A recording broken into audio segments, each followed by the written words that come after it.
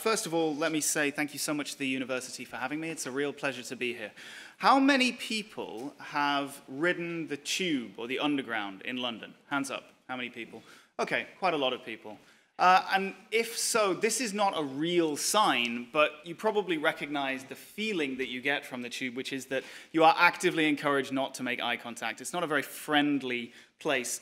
Another question, how many people would feel comfortable without any particular reason going up and talking to a complete stranger in the middle of nowhere for no reason? One, a few people. Okay, thank you very much. Let's take a closer look at that person. Any more people? Any fewer people? This is what I want to talk to you about today, because I think the process of getting past this gap, the gap that makes most of us a little bit uncomfortable going up and talking to a stranger, making eye contact on the tube, getting past that gap, I think, tells us quite a lot about virtual reality and especially about augmented reality, because I work across both mediums. So I'm a game writer. I started off in the traditional games industry, and I now specialize as a writer in virtual reality. I just finished working on the assembly. I've written titles for the major headsets and portable headsets, and I do a lot of consultancy with cinema people looking to do live action 360.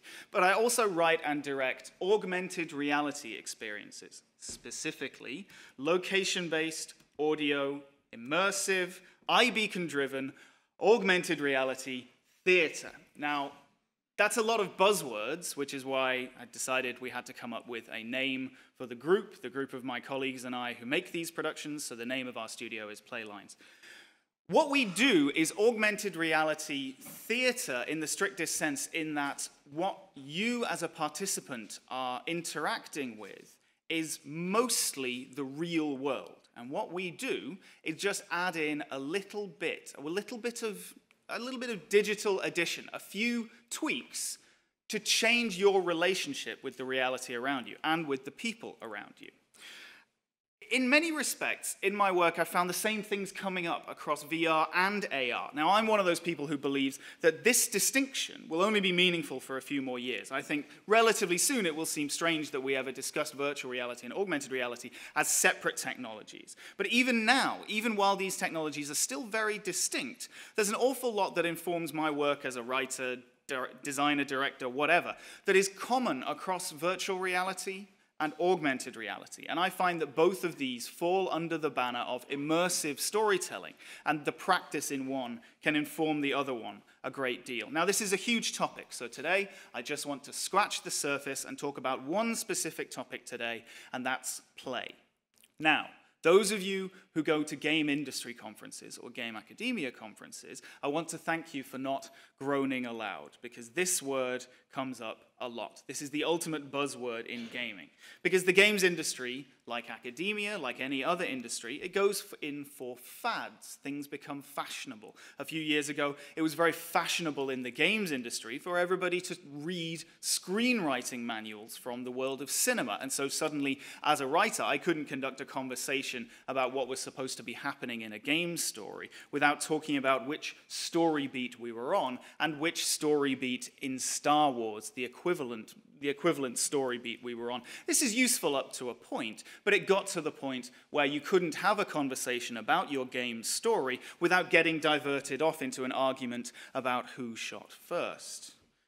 Now, this conversation always comes back around to play, because this is the ultimate buzzword in the games industry. And this is a useful thing. It keeps us focused. But it also means that you can win any meeting in a game studio simply by saying, I think we're losing sight of the player here. And then you can talk for a good 10 minutes about the socio-cultural implications of play before anyone remembers that you were supposed to be talking about what color the UI is supposed to be. But that's not what I want to talk about today, because there's another meaning of the word play, and I think that it's very instructive to consider this other meaning of the word play when we think about virtual reality and augmented reality. So I'm not talking about this kind of play. I'm talking about this kind of play. Flexibility, or slack, the amount of give, the amount of flexibility between two objects, two connected objects, the amount that there is the possibility of movement between the two, and the idea that a connection between two objects or two ideas is not a direct, solid, hard line, but instead it has some play to it. And I use it in this sense because in VR and AR, especially now, I think our players are trying to calibrate themselves in terms of their distance from the simulation.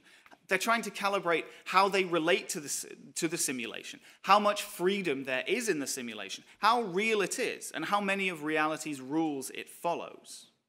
Now, our users can calibrate themselves quite comfortably to all different levels and kinds of reality, different ways of absorbing reality. And typically, what we aim to do in a game is keep the relationship between the player, the protagonist, and the simulation. We try to keep that relationship stable and consistent so that the player understands what they're getting and they understand their relationship to what's happening in the game or the simulation. But when you introduce an amount of flexibility, an amount of play between protagonist, player, and simulation, that's when things can get really interesting in VR, and especially in AR. Now, I use the no eye contact example quite a lot because it comes up quite a lot in VR. You don't actually see this very often nowadays because the vast majority of VR demos don't include any human subjects in the simulation. Because in most cases, the human in the simulation is the least realistic thing. Because humans are very, very hard to simulate. And you can take just one example, the case of eye contact, to see how hard humans are to simulate.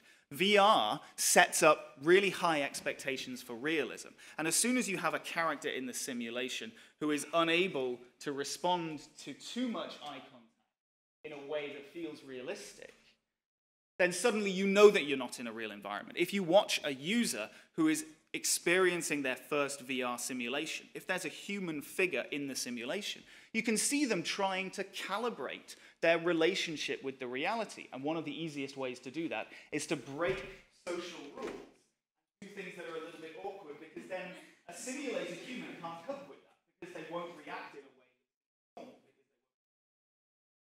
Sorry, mate. But that's an immediately obvious way of telling how realistic or unrealistic your simulation is.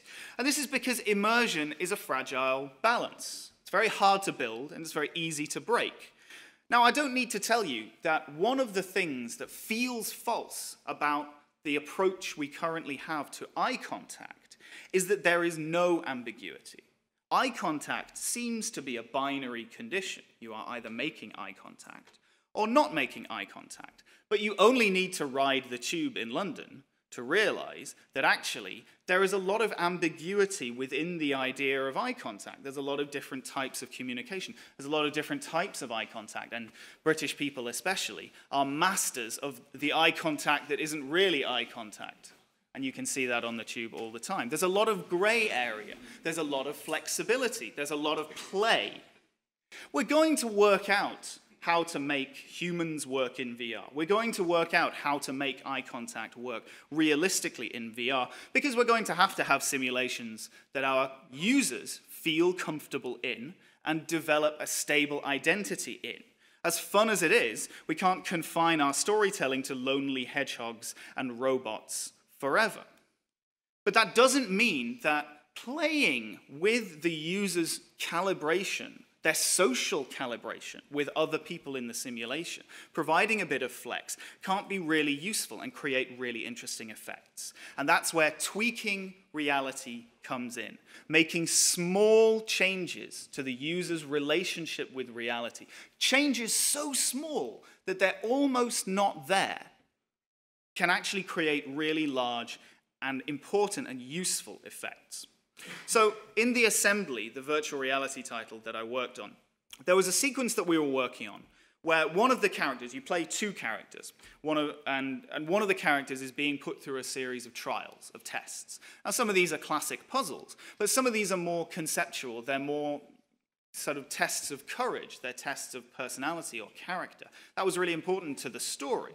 And so we had to come up with something that would be challenging and would feel as challenging as a traditional block-moving puzzle, but which actually had no puzzle to it at all. It was an emotional challenge. And what we ended up doing was having a balance beam, a vertigo experience, in fact, where the user was challenged to walk across this balance beam over a scary-looking drop. But we'd also established in the story that the character, the protagonist, the person whose eyes you were seeing through, that character experienced vertigo. They had a fear of heights. So even if the player did not have a fear of heights, the character did. And we played around with all sorts of ways to communicate this. There was a lot of experiments done with when the character, she started walking out, or when the player started walking the character out across the balance beam, that we would put a warping effect on the vision, kind of like when you're struck by something in a lot of first-person shooters. You have a disorientation effect. We actually tried out adding a bit of wobble to the camera. All of these things added a lot of nausea to the simulation, in a way that if you've worked with VR, you might expect. It was an idea, and the idea was to make it feel like an unpleasant experience, but it resulted in things that, for many users, were so unpleasant that they just couldn't deal with it, and they pulled themselves out of the simulation, deliberately closing their eyes, for example, or even taking the headset off. In the end, we ended up getting really good feedback about our use of vertigo and our creation of a sense of vertigo. We got really good feedback, and people said that it felt really unpleasant. They felt a new sympathy with people who actually experienced fear of heights. Except that in the end, we didn't have any simulation at all. We didn't do the camera effect. We didn't do the blur. We didn't do the wobble. All we had was the voice of the character sounding like she was afraid. All we had was that emotional component, the storytelling component, heavy breathing, the sound of panic, swearing under her breath, all sorts of little elements, but it was purely in the script and in the performance by the actress. And we got these great responses because the users did the vertigo to themselves. We left a gap between the player and the protagonist and the simulation. We left some ambiguity and flexibility and play. We didn't try to fill it with specific simulation. We left a gap, and users brought themselves up to the level and experienced vertigo themselves purely through having heard the emotional cues to do so, purely through having been given the emotional state of the person who they were embodying. And we got reports of people actually experiencing visual blurring effects, vertigo-esque effects. We watched people doing this, even if they were sitting in a chair, because this wasn't a room-scale game.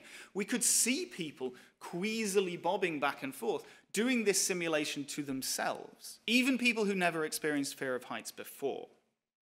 And this isn't really a surprise to me, because I often do talks at virtual reality accessibility events, and people ask me what happens when young people get lost in the simulation and lose track of reality. And my answer to them is always, that's been happening for thousands of years. Immersion is nothing new. As a writer, I have to tell you that writers have been able to create total immersion for thousands of years using nothing more than these.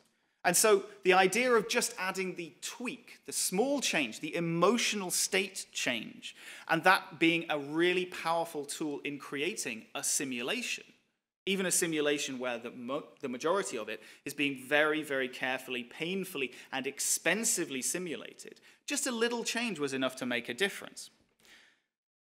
And it's enough. Because words are at the core of what I do, that's why when I started working in augmented reality, I became interested in working with audio augmented reality, because that allows us to create immersion in a completely different way, but despite the fact that the user is moving around the real world, to create an immersion that feels really, really intense.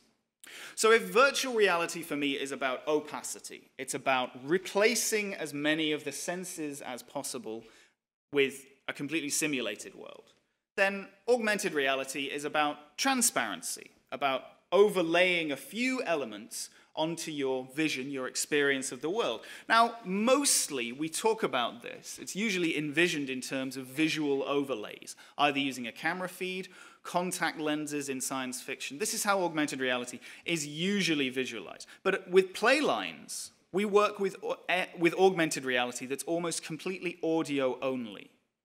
And that's exciting to me because it's augmented reality that is ready to go right now, that doesn't require very expensive holograms or very expensive overlay technology, but also because words are pretty much all you need to tweak the user's relationship with reality and get them doing pretty odd things. So this is a show that we did last month, which included, basically, we gave users a smartphone app. They plugged in some headphones, the smartphone went in their pocket, and they didn't even look at the screen. The simulation didn't demand that they looked at the screen. And they walked around a venue that we had seeded with iBeacons, which are about like that, which send out a passive Bluetooth signal to the smartphone so we can locate them within the building, much more accurately than GPS. And with those few building blocks, we built up an audio narrative where you were listening to a character who was guiding you around the room. And this allowed us to create an experience which was very immersive and very personal, because like any form of audio, like music, if you're walking down the street listening to your own soundtrack, then it's your own very personal experience of the world. But it also allows us to very quickly shift into something that's very public, because at the end, we essentially moved into a silent disco experience where everyone was listening to the same thing, in this case, music rather than voice. And so people ended up dancing in a small room. And so I managed to get my mum, who came to see the show, dancing in a cupboard with a group of strangers. We managed to get people doing some very odd things with this simulation. But the strangest thing that we managed to achieve was on one of the storylines that took place within this geographical environment that we'd created. It was about an augmented reality technology that allowed you to have somebody in your ear who would help you with social encounters, kind of like a wingman. It was sort of a combination of Tinder and the movie Her, or Tind Her. So this person would be speaking in your ear and saying, oh, you see this person over there in the check shirt? They are really into dogs, and they seem like they would be a good person to date. Now, we had no way of knowing that there would be a person in a checked shirt nearby, except, of course, it was a technology festival, so it was a pretty safe bet there would be somebody in a checked shirt nearby. But at some point, this character who was speaking in your ear suggested you go and talk to the person in yellow. Now, this was an actor who we had put in the simulation. They sound really excited. They're saying, this person is ideal for you. This is a great person. You should just go up and talk to them, chat them up, say hi, start a conversation. But working with AR involves working with so much flex and play and ambiguity that it can be difficult to control. In the virtual reality example, the player had to cross the balance beam because it was our simulation. We could stop the player from progressing. We could prevent progress until they walked across the balance beam. But here, our play environment was the real world, with a few story tweaks laid on top. And so we couldn't force players to go and speak to the person in yellow. And lots of players didn't. Lots of players didn't get over the emotional difficulty. They didn't get over the awkwardness barrier and go and talk to them. And it was very amusing being able to sit and watch our users walk around and see who, unexpectedly, did get the courage up to go and talk to a stranger, and which very well-dressed people actually just loitered around and then chickened out and didn't go and speak to the person in yellow. It was also very interesting to see when we changed shifts between different actors who were playing the person in yellow to see who went and spoke to them and who didn't go and speak to them. It was very instructive about our audience. But the thing is, because we left that play in the connection, we had to build into the story the idea that if you didn't respond, if you didn't go up and speak to them, the story still had to cope with the idea that you did not, in fact, go and talk to them and adapt to it. It still had to make sense. The fact is, in video games, we're so accustomed to going and talking to people. In most video games, going up and saying hello is one of the lowest risk interactions that we can make. But in the real world, that's a high impact choice. It's a high risk choice to go and talk to a stranger.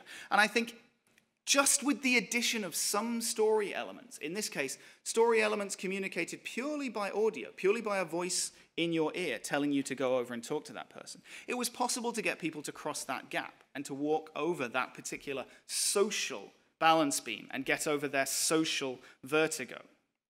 So in VR, human interaction has suddenly become the most resource-heavy, the most sought-after, the most expensive thing in the business. Getting real humans in your VR simulation is going to be the next big developmental frontier. But meanwhile, augmented reality is giving us a bunch of new tools to get real human interactions going between people. And the best way to do it is to use just enough narrative to get the user telling themselves a story. If anyone here has played Pokemon Go and had a social experience while playing Pokemon Go and has found themselves surrounded by strangers who are also companions, who are also fellow players, then you'll know exactly what I'm talking about. In the case of the balance beam, the play was in leaving enough distance between player and protagonist that the player themselves created the vertigo. But in here, the play is even greater because we couldn't say anything about the protagonist at all. The player and the protagonist were the same person. So not overlaying too much and using just enough story became the key. Just enough to tweak their relationship and get them going up and talking to a perfect stranger.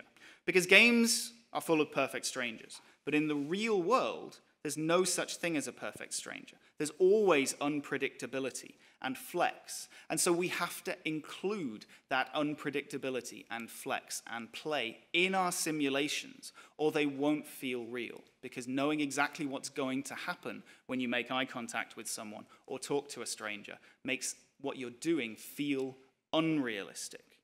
And if you're working in VR or AR, that's what I invite you to experiment with.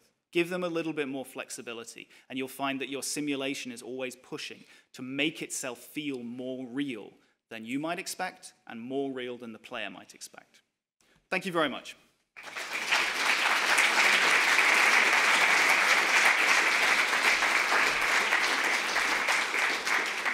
So I got 2 questions from the audience. Thank you very much. And we have just time for one, so I'll choose the shorter one.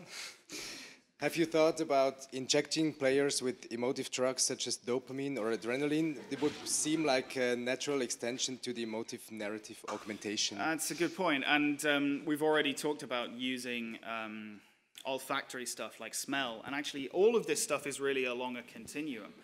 My job as a writer is usually to provide a cheaper alternative to just injecting the user with drugs. And God knows when I sit and watch in user testing and you don't get the reaction you want, there is always a real temptation to go up and just go, they need a bit more adrenaline in this. I guess what I'm interested in is where we can use words and story and narrative to assist our simulations and to stand in for things that would otherwise be more expensive, like having a sterile injection rig that's set up alongside your matrix chair, you know. Yes, I have considered it in my darker moments. Okay. Thank you very much. Thank you. Thank you also.